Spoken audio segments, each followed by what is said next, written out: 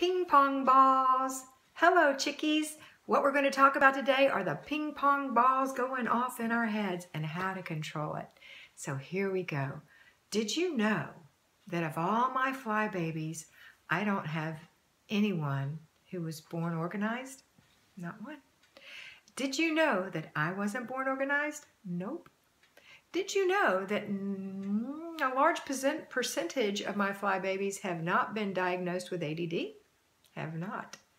Did you know that I am not a doctor, a psychiatrist, or a counselor?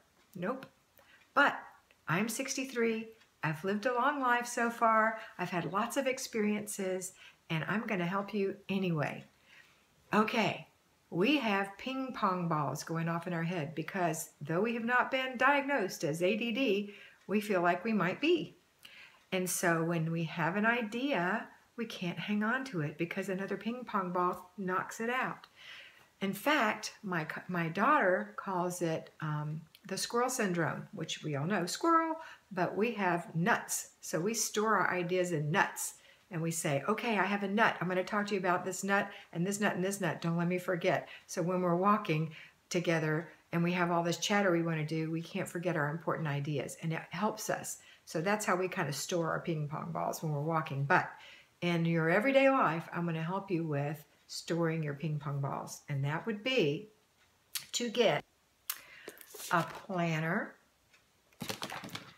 a journal, or even a little notebook to keep in your purse. And write your ideas down as they come to you.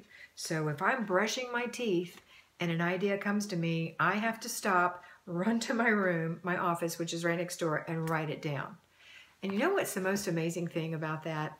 Once it's on paper, I don't have to think about it anymore because I trust that I have it in a spot where I won't forget. And so I don't have to deal with it. And I can take one idea at a time and work it all the way through. And you know what else is exciting about that? When I look at the list, it's not as big as it seemed in my head. It's not as big. And I can prioritize it because everything seems important when it's bouncing around in your head.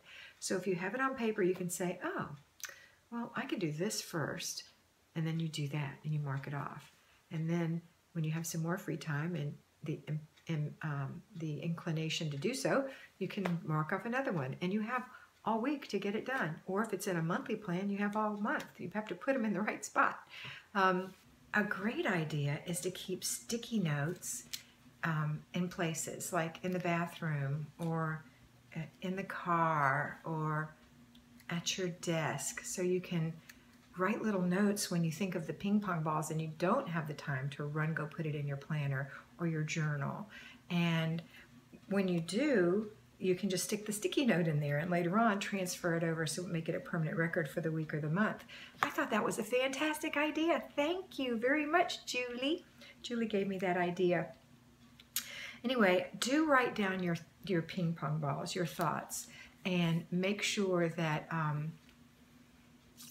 that you're getting those things on paper. I think it'll really help you. I hope you have a great week. Let me know how you do recording your ping pong balls. See you later.